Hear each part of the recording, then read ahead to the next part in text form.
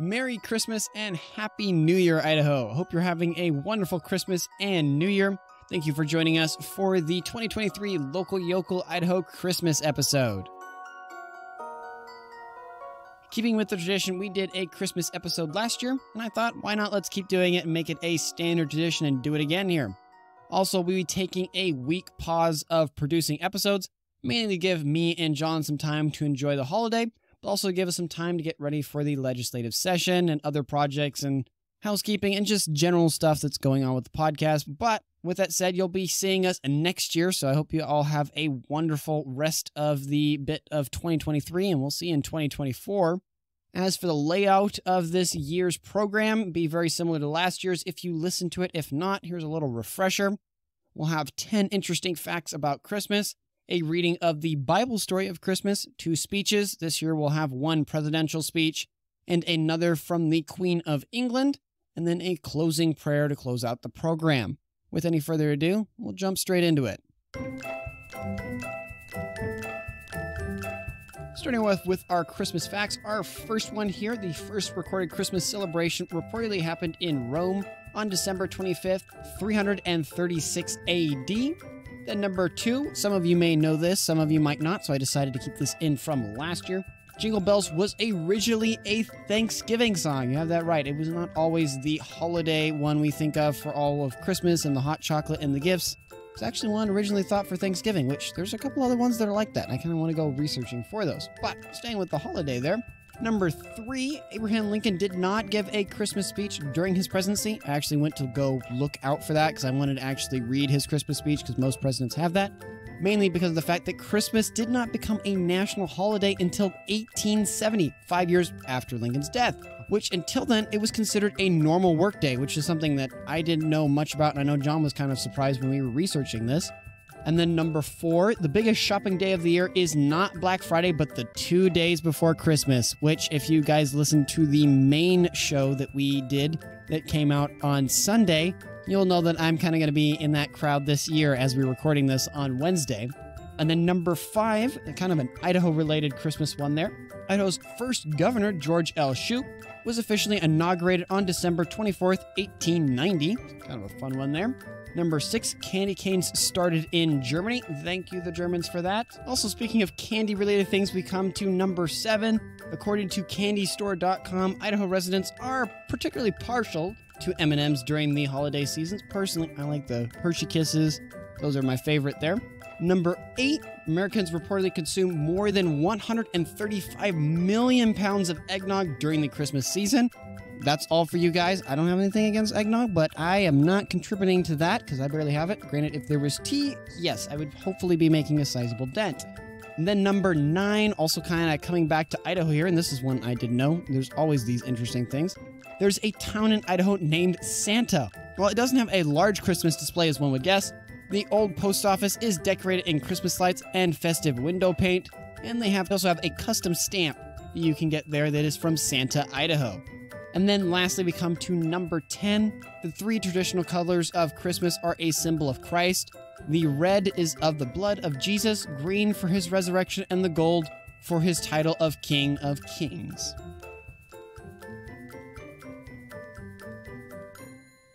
Now, the reason we celebrate Christmas is found in the Bible, and we'll be reading from Matthew chapter 1, verses 15 to 25, and Matthew chapter 2.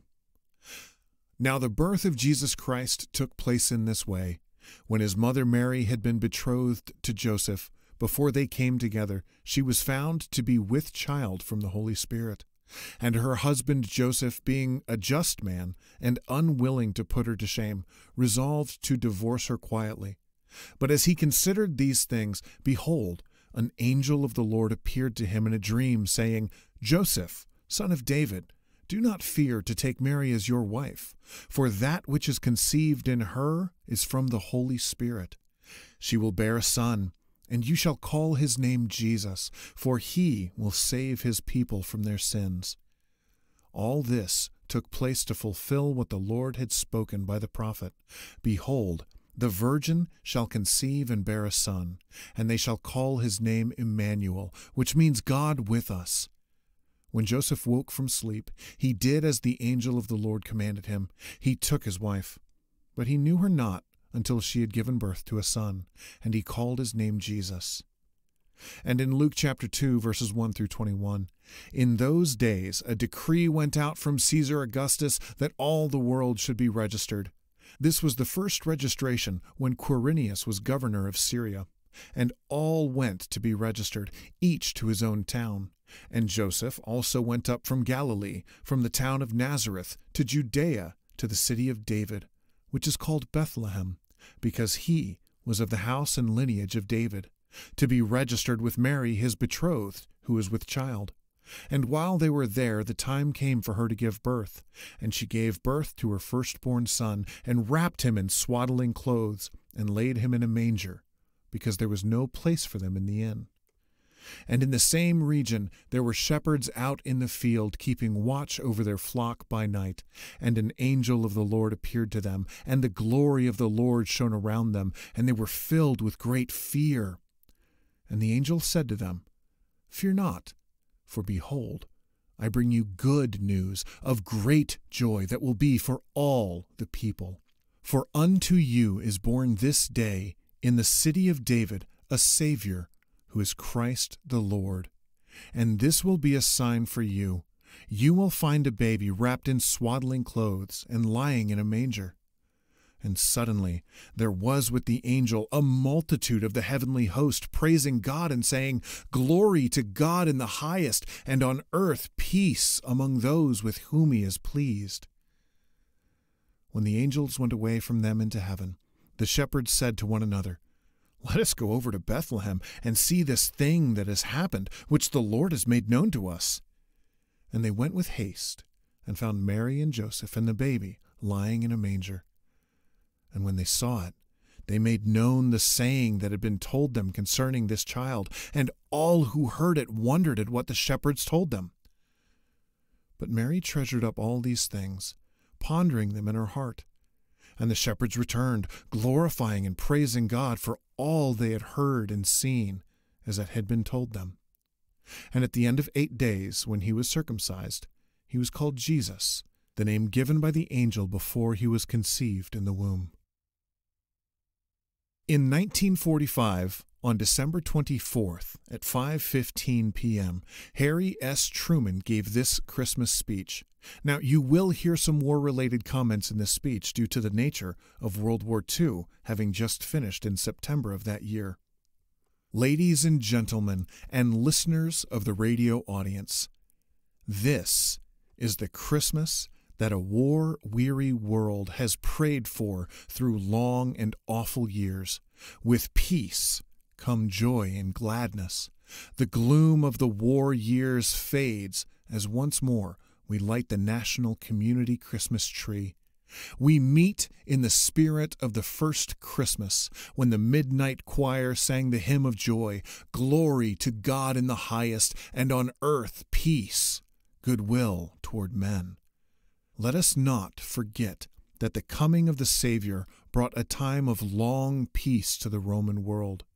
It is therefore fitting for us to remember that the spirit of Christmas is the spirit of peace, of love, of charity to all men.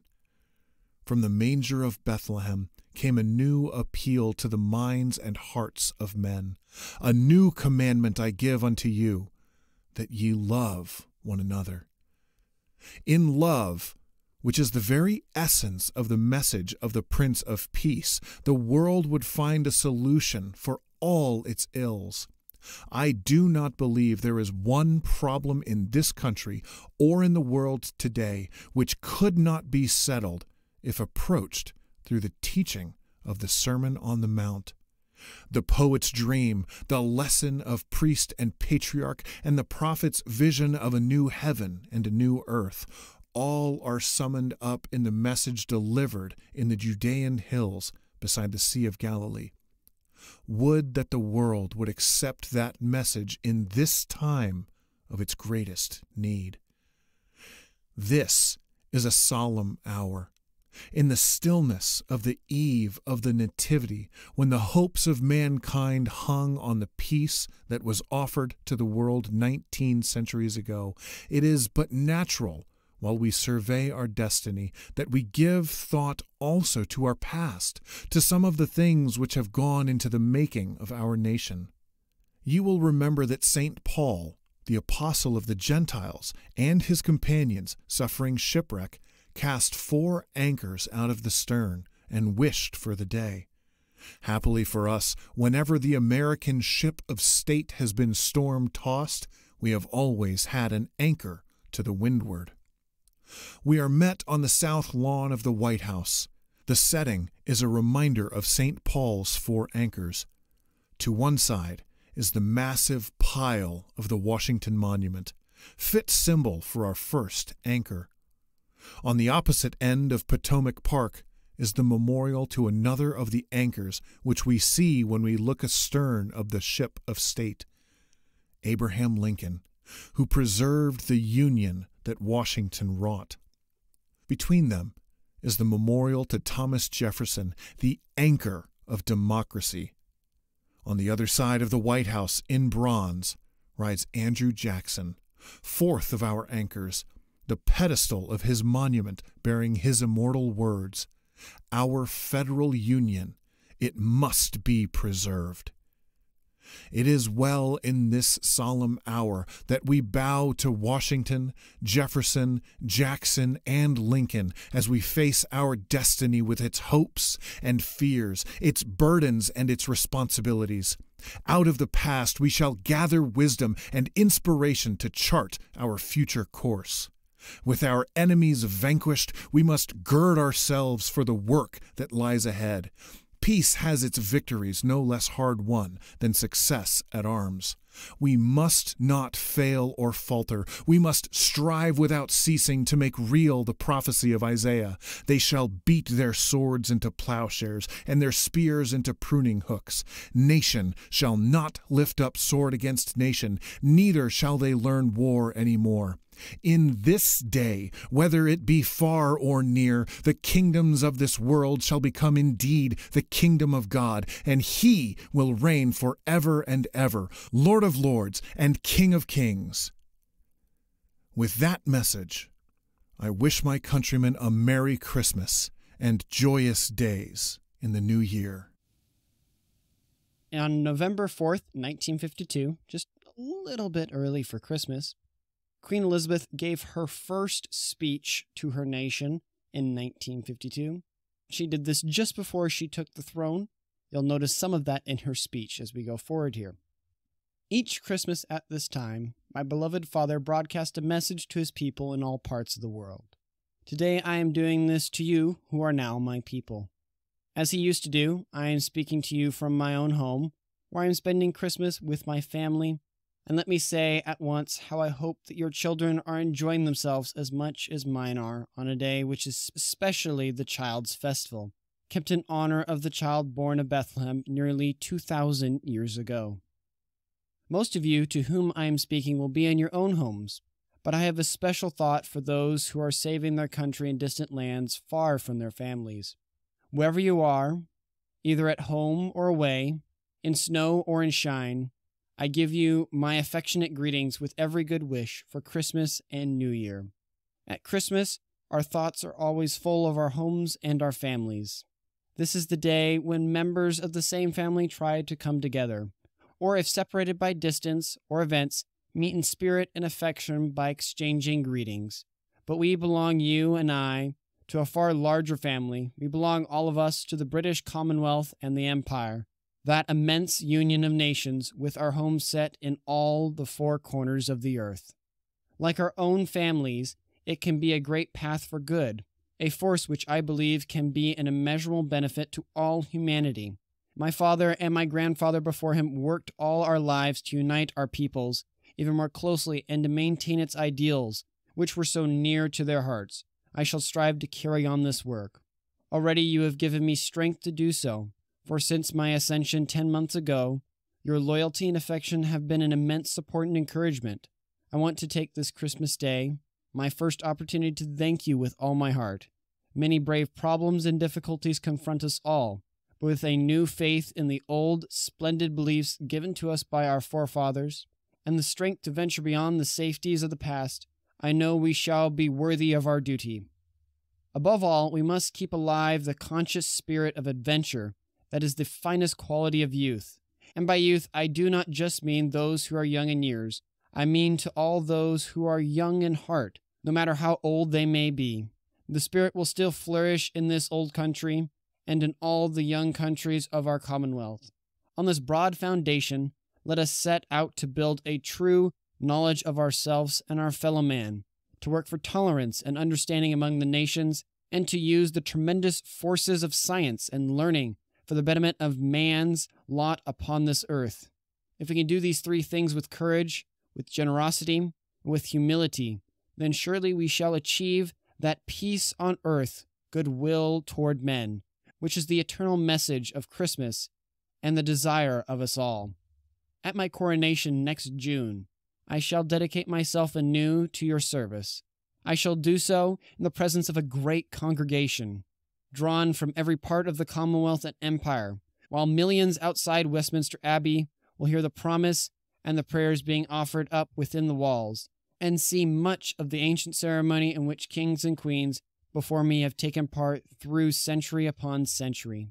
I will be keeping it all as a holiday, but I want to ask you all, whatever your religion may be, to pray for me on that day, to pray that God would give me the wisdom and strength to carry out the solemn promise I shall be making, and that I will faithfully serve him and you all the days of my life. May God bless and guide you through the coming year.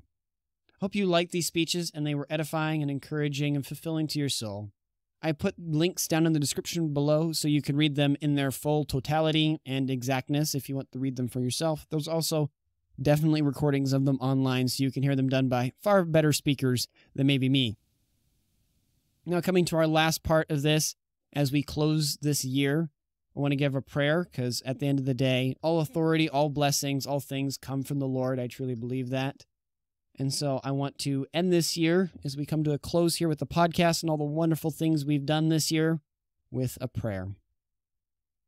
Dear Heavenly Father, thank you for the wonderful blessing that you've given us with this invention, which is the internet, that allows us to quickly and easily communicate and to do it in affordable means that I don't need to go through some radio station and talk to some manager and they have to like my idea and all these different things. No, I can sit down, I can spend a couple dollars, have the microphone, and I can record it and it can go out to all these people. I hope throughout this last year, Lord, I and John have hopefully been able to bring knowledge that people wouldn't have otherwise known, to have been a wonderful service in their life, that we may have just overall educated and helped be a means that people would be able to better spend the time that the Lord has given them in their lives on the things that the Lord is calling them to. Please help us as we all go into this next year on the podcast, the channel here, that our actions would glorify you, that we give honor and praise to your name, Lord, and that we would be fruitful in our endeavors, that all we do with this podcast would be useful and edifying for the viewer. And as I said earlier, give honor and praise to your name, Lord. Please be with the listener, that as they go into this next year, Lord, that you would be with them, that you would comfort them, that you would support them. And if there are areas that they are needing to grow, that they would grow, and that you would be alongside them, that you would encourage them and uplift them. And vice versa, for all the things in my life or John's life, that you would be with us as well, that you would give us wisdom, that you would give us understanding and discernment, that you would give us the wisdom of knowing what is true and what is right, and then how to apply that. That you would give us the discipline to then take that and use that in stride. That you would then give us the confidence to act accordingly with it, Lord. Please bless this coming year, and thank you for all the many blessings that the viewers have given us and that hopefully we have given them. In your name we pray, amen. With that said, thank you for listening this whole last year if you have, the whole way through. I hope you all have a Merry Christmas and a Happy New Year. Until next year, everyone, take care.